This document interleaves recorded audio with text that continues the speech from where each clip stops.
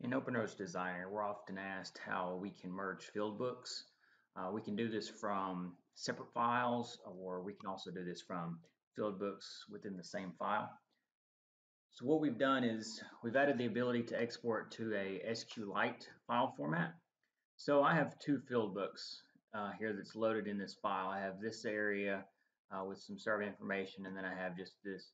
These are just graphical elements that I imported into a field book to create a separate field book.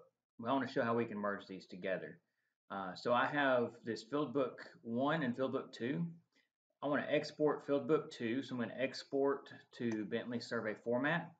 You see this is going to export it to a Bentley Survey file, which is an SQLite file. So we're going to just save this out. And then we're going to import. So I'm going to right click on this field book 1. This is what I want to import it into to merge to. So I'm going to import and then go back to the Bentley Survey Format. So I'm going to go into my merge field books. I'm going to pick my field book combined. I'm going to say open. And then I can add a prefix or a suffix, and that way if there's duplicate information, it can distinguish between those. If not, we will resolve that conflict.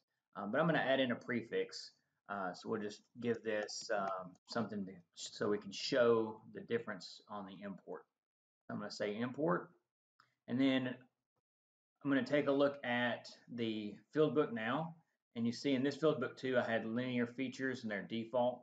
So I'm going to go to my linear features, and you'll see that that default has now been added in to this field book.